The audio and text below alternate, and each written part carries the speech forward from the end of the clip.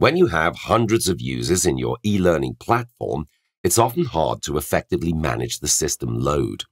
With Melon LMS, you can do this by using the scheduling feature. It allows you to schedule the same trainings as different events and for different target groups, and send some alerts and notifications automatically.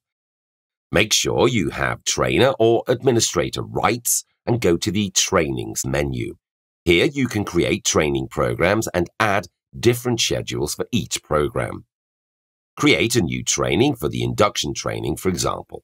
The training settings you set will be automatically inherited by every schedule you create for this training.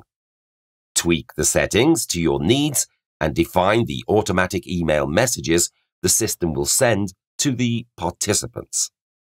Add the courses and materials you would like your trainees to go through and tweak those if needed. You are now ready to create a schedule to manage the events in time.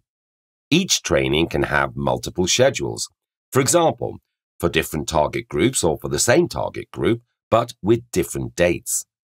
The list of schedules gives you a short summary of details about timing and status of each schedule and the number of trainees who have passed, failed, are in progress, or not attempted the training and their total.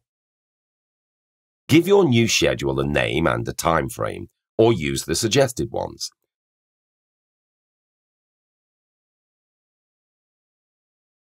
Assign users or groups and change the default settings for that training if needed. Hit Run to apply all changes and activate the schedule.